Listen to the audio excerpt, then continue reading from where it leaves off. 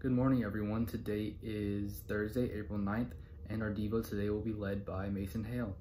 We have no school tomorrow because tomorrow is Good Friday, so don't worry about logging into any of your Zoom sessions tomorrow. Just take some time to remember Jesus, remember his life and his resurrection as we celebrate that this weekend. Next up, we'll have Genevieve with the birthdays. Hey everyone, there are lots of birthdays today, so listen up. Today is Leanne in Miss Harper's kindergarten class's birthday, Ava in Mrs. Gunn's 4th grade class's birthday, Parker in the 6th grade class's birthday, and Kevin in the senior class's birthday. And since we won't be doing announcements on the weekend, I'm going to go ahead and announce those as well. Saturday is William in Mrs. Patterson's class's birthday, and Sunday is Ashlyn in the freshman class's birthday. So if you're in class with any of these people today, be sure to wish them a fantastic happy birthday. Also, we will be continuing Chunch even in an online format. So if you don't know what that is church lunch, and it is for high schoolers. We'll be doing it on Zoom this Friday at 12:30. So even though we don't have school this Friday, we're still going to be doing Chunch.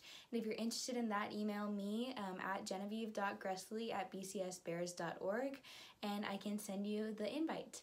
And here's Mason with the Devo. Hello, this is Mason Hale, and I'm here to bring you a Devo out of the book of Matthew, chapter 6. And I think it's some really important stuff that can be useful at a time like this, where there's a lot of fear and anxiety and worriness that's going on. And so let me read for you Matthew chapter 6, 25 through 27. Therefore I tell you, do not worry about your life, what you will eat or drink, or about your body, what you will wear.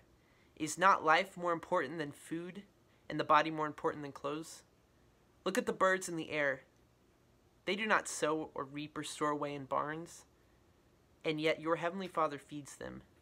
Are you not much more valuable than they? Who of you by worrying can add a single hour to his life? So I think it's really cool what this verse is saying about not worrying, and I think that is so important for this time, because there is so much of that going on right now, and it's cool just to see that Jesus is saying, do not worry. And he has a whole part of his sermon, Sermon on the Mount, all about not worrying. And I think that is super neat. So let's pray together. Father God, Lord Jesus, thank you for this day. I thank you for the ability to come together as one school and to focus on you for just a couple minutes. I pray that we continue this, and that we always focus on you, God. Be with us as we are going through a pretty scary time, and I pray that we learn to trust in you and not to worry. God, be with us and guide us each and every day. And it's in your Son's name we pray. Amen. Thanks, everyone. Have a great day.